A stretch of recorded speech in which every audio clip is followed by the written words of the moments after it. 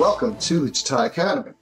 Today we're going to be doing a study on V-shapes and V-layering. Now, V-layering is basically where the hair is shorter in the front and on the sides and longer in the back. Now, it's not a mullet, but it has that V angle and shape in the back that's very, very popular, especially on long hair where you put that little bit of beach wave into it.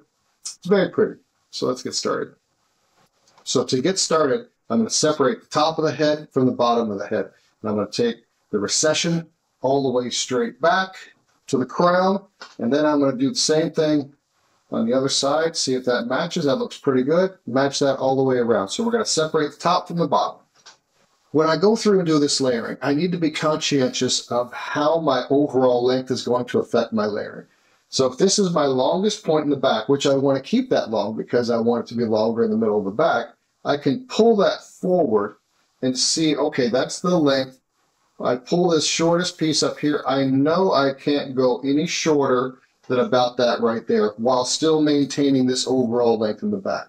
The next thing I want to take into consideration is the angle of my parting up front. If I angle here and I pull my section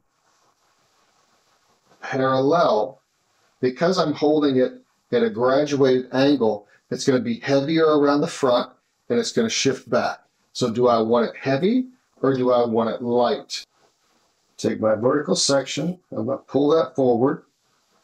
I'm going to open my Feather Plier Razor. This gives me the most control and the cleanest cut line of all the razors that I have in my arsenal. I'm going to pull this forward. I'm going to determine my length, which was about right there. And now I'm going to go through and take a nice broad razor stroke parallel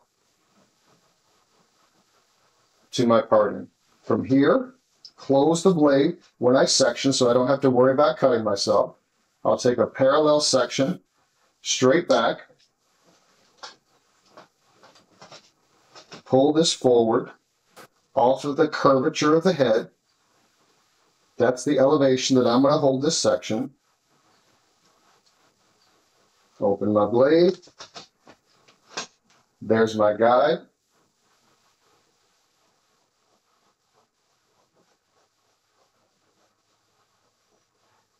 Cut that down and through.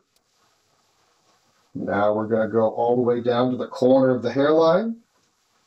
I'm going to remove my first section. So now I only have my second and my third.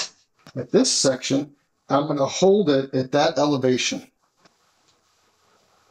Continue to pull forward. There's my guide.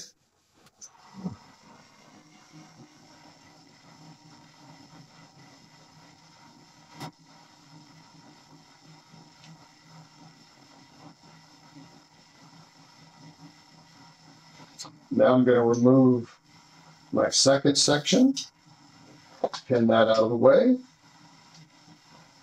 The next section parallel to my previous, and I'm just going to continue to work this all the way back into the center of the head. There's my guide, and as I get closer to the back, I should have less hair to cut. Take my next section straight down the center of the back of the head. Again, this is the elevation that I'm holding it. Open my blade. There's my guide. Very little to cut.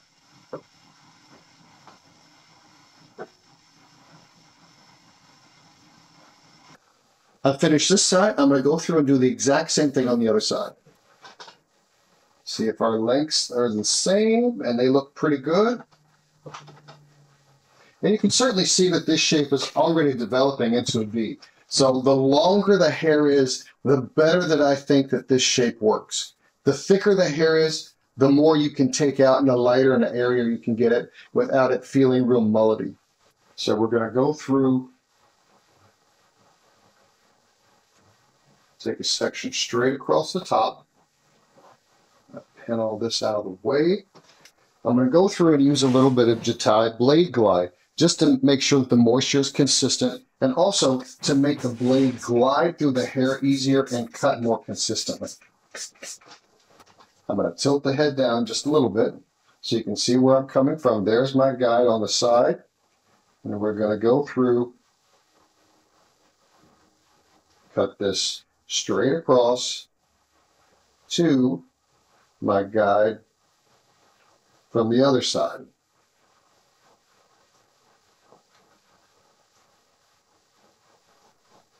Follow Jatai Feather on your favorite social media platform.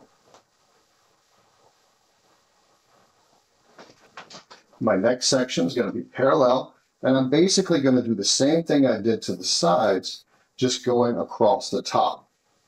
Now, the reason I separated the top out is because when I start going off the curvature of the head, it starts getting elevated a lot more than the sides, so it's easier for me to keep control of it by taking the section separate.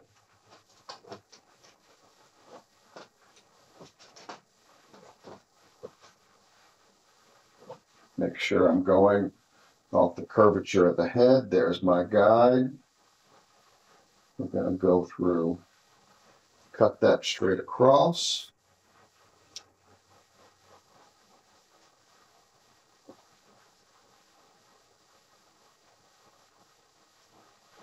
Next section's parallel to the previous sections as I continue to work that back. Now here I'm going to tilt her head down a little bit. And this is the elevation that I'm going off of. Now, as I get to the back, you'll see that start to elevate quite quickly. Go through. There's my guide. A nice broad stroke.